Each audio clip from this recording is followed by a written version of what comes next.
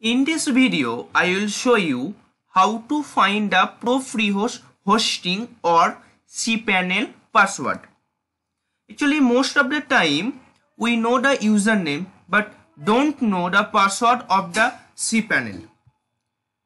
First, login profreehost. This is a client area. Click the client area. After client area, there is one option manage. Click the manage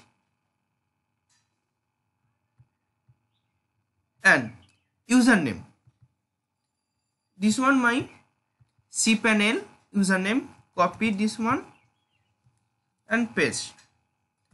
I don't know my Cpanel password now. Go to manage section and here one option is password. Click the password and view the password.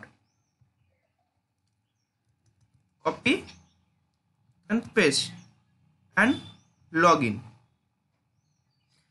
Now my Cpanel account is open or login. This way you can find your profreehost Cpanel password. Thank you.